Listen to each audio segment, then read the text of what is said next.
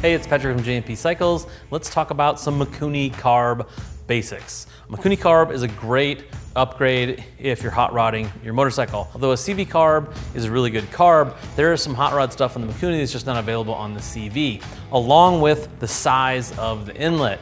This is the smaller of the main three Mikuni carbs. There's a 42, 45, and 48. 42 is probably the most common, and there it is already bigger inlet than your CV carb, therefore moving more air in. You can add more fuel if you have the motor that's set up to do that. So you're probably going to get a little bit better horsepower gain right away by moving that extra air in with the Mikuni. Another nice thing about the Mikuni is the throttle response. There's no butterfly in it. It's not a vacuum actuated system like a CV. So it's very quick and there are hardly any obstructions to the air as it's flowing through the carb. This one's actually off my bike and it's in need of some love. There's some broken pieces on it. And so we figured we'll walk you through it. We'll start on the outside and we'll kind of move to the inside. Before we get to that, I do want to address one thing with the Mikuni. Two things, let's say. This is a Spigot style carb, just like your CV. It just pushes right on. Now, if you're going to put any kind of air cleaner on this, basically you're going to need an adapter. And what that adapter does, it allows you to run any kind of air cleaner on your bike that you can put on a CV carb, which there is a ton of. Here is the one on my bike, and here's the adapter I'm talking about.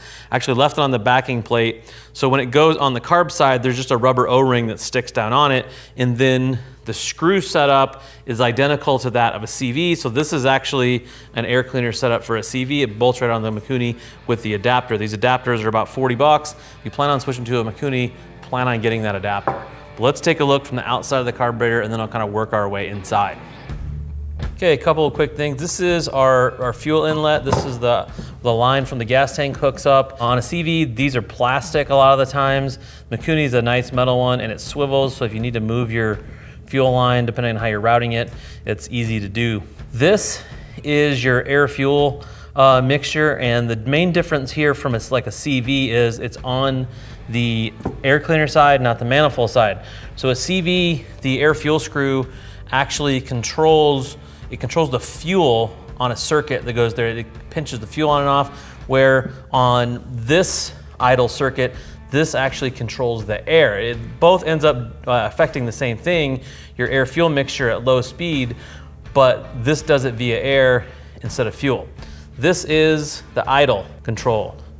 So idle up, idle down. On a CV, you would have a screw that was up against your throttle wheel over here. On a Makuni, you have this here. This is actually pretty handy. This one kind of old, needs replacing, but you can reach down and reach this really, really easy to adjust your idle. You don't have to have a screwdriver to adjust your idle. You can grab it with your hand and adjust it, no problem. As you can see, the choke cable is broke. Basically how the choke works is when you pull on your choke knob, pulls that little thing back out of the hole and allows the fuel that's in this extra circuit here to go into the motor, add a little fuel for a nice, easy cold start.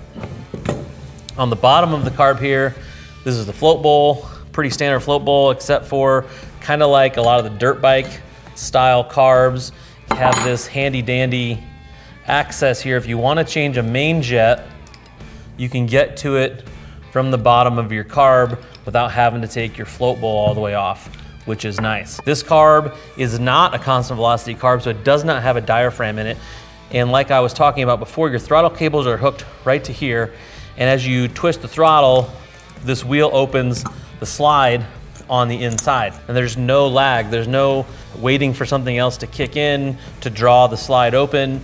This directly controls the slide. So your throttle control and throttle response is very, very instantaneous. And once it's open, there's no butterflies or anything to get in the way, just straight shot. There's no obstruction. Even with butterfly style carb, when you have the butterfly in there, when it opens, you still have the blade that's affecting the airflow, where the Mikuni just goes right through. Here's our accelerator pump right here. Another nice thing about a Mikuni is you can adjust when the accelerator pump comes in. So how the accelerator pump works, as this comes around, you see this piece here make contact with the accelerator pump and start to activate it, and you can adjust that with this screw. So if I turn this here, you can see that piece move closer or farther away from the accelerator pump, which will either delay the accelerator pump coming in or accelerate the accelerator pump coming in. We'll take a look at the bottom of the carb. We already talked about easy access to the float bowl. I did change these float bowl screws to Allen's, just a little easier to deal with, and you don't have to worry as much about stripping them out as you do the Phillips. So the inside of this is pretty dirty. It's a good thing we were taking it apart because it's pretty rough looking. Now the float operates just like any other carb float. As the level in the float bowl drops, the float comes down. And as the float comes down, the float bowl is running out of fuel. It opens this valve, and I'll show you this valve. Okay, so as before, we have our accelerator pump rod coming down. This is our accelerator pump down here. It presses on that, and then it gives it the little squirt of fuel. This one's a little different than the CV. The CV has a post coming up into the actual body of the carburetor. You can see right here, this little squirt comes out of that brass jet right there and actually goes into that little jet right there and shoots it up into the carb on acceleration.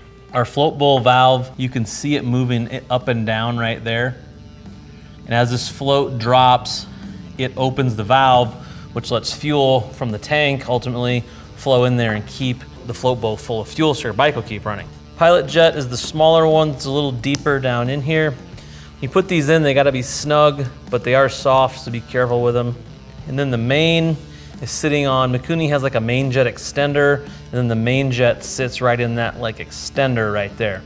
And when you get on the throttle, the bike is being fed obviously from the main jet, but the fuel is being controlled by that needle and that slide that rides up and down in there. And that needle has some amount of control on how that fuel comes through the main jet. We'll open up the carb and we'll see how you can adjust the needle to also affect how the bike reacts when you get on the throttle. For the top, we got 3 Phillips, and then we're gonna see how that slide is in there.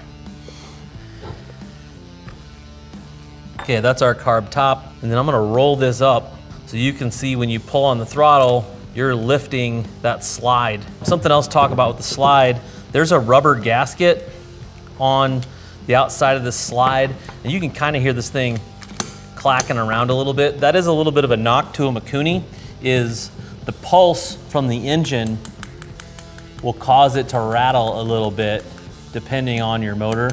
You can hear me tapping on that. That's not really my finger, that's the slide making that noise. And there's an O-ring in there that will cause that to get loose, and it'll just get noisier and noisier, which is one of the reasons I'm taking this apart.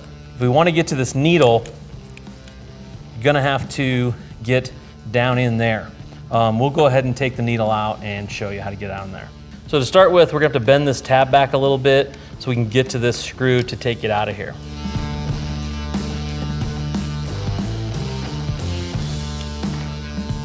So what that lets us do is raise that slide way, way, way up, and then we need to take this Allen out right there.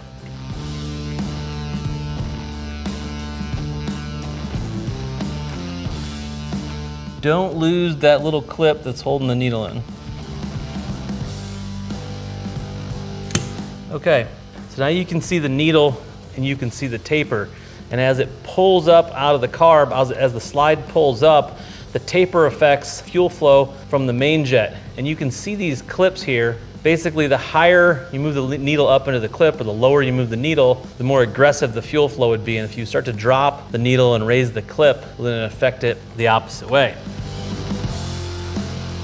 All right, well, now that I got the Mikuni all exploded here, I'm gonna take this time to do a much needed rebuild on this. This is a great upgrade if you're doing motor work, big bore cam, something like that. This is definitely worth the investment to your motorcycle.